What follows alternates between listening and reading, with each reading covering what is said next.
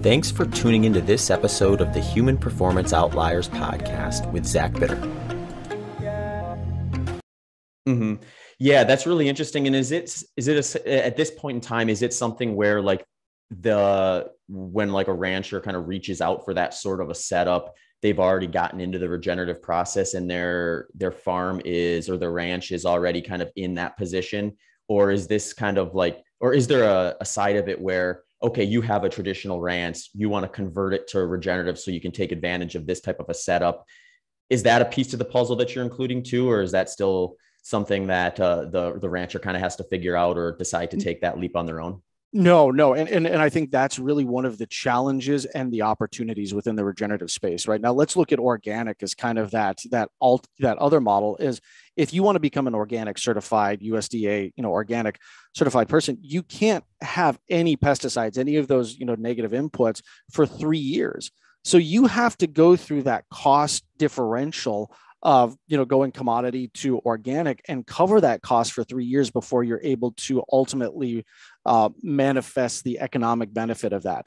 Regenerative is quite a bit different. We are meeting these producers right where they're at. Like if you tell me you want to become regenerative, our teams are going to go out there. We're going to work with you. We're going to help you kind of devise these plans. We're going to put you on a path to being fully regenerative, but recognize that the effort is what is going to drive this movement initially. So if we tell someone they have to be 3 years regenerative before we take their beef, we've ultimately just killed that market. So the onus is on us. And one of the things that we've been really excited about is to bear the financial burden of helping these producers transition and know that we're going to cover all of those upfront costs. And we're going to buy those beef, those bison, those lamb, those hogs, all of those different, animals, simply by getting someone into the program and helping them move further and further down the chain. Now, some of the incentives that we've put in place is that we will pay more in year 3, 4, 5 as 100% of their land becomes regenerative. But if you can commit 10 to 15% of your land right out of the gate to being regenerative, we're going to work with you and we're going to put you on a path to being a fully regenerative rancher or farmer. Awesome. Can you tell me a little bit about just like what the process looks like in terms of converting a ranch to regenerative? Because I know this is kind of like you have like these everything builds on itself, right? So you have like these like layers essentially that the system's feeding into itself. Is it something where they can say like, I'm going to start with 10% of my land and convert that fully to regenerative? Or is it something like I need to get my entire land this level or this layer in place before I move on to the second layer, that sort of thing? No, it can really begin with just a small section of land. And if we use beef as kind of the example of this one is, I'm going to take 10% of my herd and now I'm going to holistically manage them. We're going to do planned grazing throughout my piece of property. And, that's going to be a start. And the nice thing about that is the economic burden doesn't fall solely on what that rancher is doing in regenerative. If he's got a commodity cash crop, he can still sell that off to auction and make some money. But we're going to say, let's take 10% and let's really understand how your land works with regenerative. Let's really focus on, understanding the data, getting baselines, getting soil samples and water infiltration tests, and really starting to create a plan that, year 1 is 10%, maybe year 2 is 30%, maybe year 3, is 50%. But we ultimately want to be moving our producers down the road of being 100% regenerative, but that doesn't happen overnight.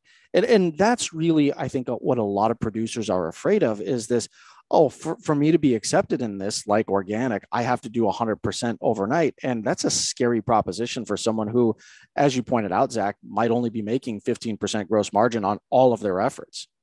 Mm-hmm. Yeah, no, it's really interesting. And I think that highlights the areas that are sort of as grand as it kind of sometimes seems, that they're set up to make a transition there, to have a ranch in place. That's their business. That's their lifestyle.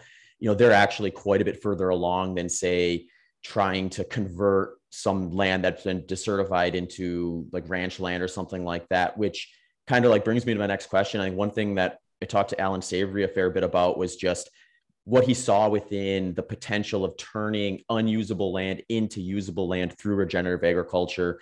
And he had, a lot of his programs were looked at places like they went over into like desert areas in Africa and actually converted them into like usable ranch land and stuff like that. So is that something that is either in your current setup or something that is that you're going to maybe implement down the road is how do we actually open up the available land for something like this? So the mission of regenerative pastures is to help convert 20% of the 900 million agronomic acres in the US to regenerative in the next 5 years. A large chunk of that is what we would consider that BLM land, especially in kind of the Western states. And so much of that has already been desertified. I mean, if you look at a topographical map or even just a satellite image of the United States, you can see how dry that whole Western portion is. We've seen what's happened with the Colorado River and you know, states like Arizona and, you know, New Mexico, and actually not New Mexico, but like California, Nevada are dry. And it's funny, like how many millions of people are moving a year to like Phoenix or Las Vegas? I'm like, there's no water there. Like, are you guys batshit crazy? But if we really follow the tenets of regenerative, of holistic management, there is a profound opportunity to reverse that desertification in some of those areas. Some of them, it might take decades, if not more, but there are certain areas, you know, like Wyoming, Montana, Colorado, New Mexico, that really have a unique opportunity just by increasing the amount of animals on those on that land, and then moving them through in a holistic management really gives us that amazing opportunity to fix some of these issues.